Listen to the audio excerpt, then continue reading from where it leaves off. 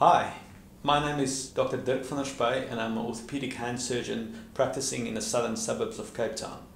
Welcome to Cape Hand Surgery.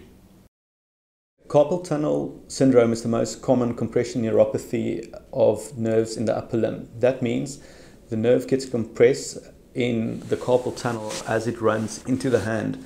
The nerve involved in carpal tunnel syndrome is the median nerve, and it's the largest nerve in the upper limb because it's mainly sensory, supplying mostly the thumb side of the hand up to the ring finger. The etiology or pathology for this condition is not completely understood, but essentially it is thought that the 9 tendons that runs with a median nerve in the carpal tunnels membranes, called the synovial membranes, gets thickened and swollen and occupies more space in the tunnel and therefore compress the median nerve. The symptoms are typically sensory symptoms in the hand, and people might experience pins and needles and might even experience numbness. But there's also a pain component more than any other nerve. There's pain that goes down in the arm, and there's also pain going more proximal into the forearm.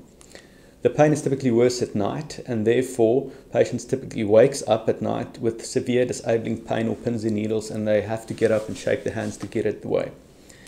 The treatment for carpal tunnel syndrome is essentially pointed at relieving the mechanical pressure of the nerve, and therefore conservative treatments like cortisone injections might give it temporary relief. The surgical indications for carpal tunnel syndrome is essentially symptoms that go on for more than 3 months, and especially people getting more progressive night symptoms. The surgical intervention is aimed at relieving the mechanical pressure of the nerve, and what we do is we open the transverse retinaculum, which is the roof of the carpal tunnel.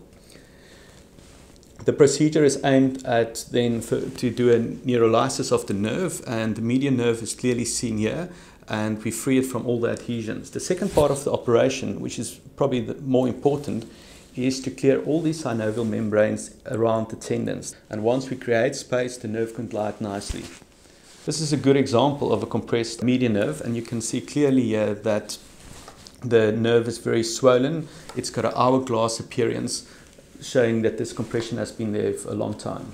Carpal tunnel surgery generally is a winner operation, and patients benefit greatly from that. Although the sensory symptoms or the deep pain can clear in the first few weeks, the improvement of the fine sensation can take up to 12 to 18 months to fully recover, depending on how long the patient had carpal tunnel syndrome. If you maybe experience any of these symptoms, please feel free to come and see us, and hopefully we can help you. Thanks for watching, and please feel free to visit the website at www.capehandsurgery.co.za or follow us on Instagram or Facebook.